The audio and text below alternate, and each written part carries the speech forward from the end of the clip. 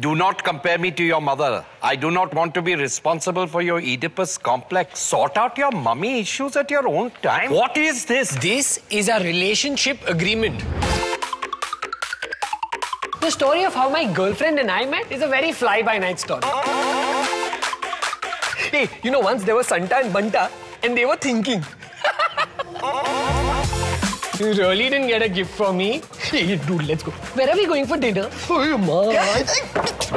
Here's your popcorn with cheese on top and caramel at the bottom. I love you.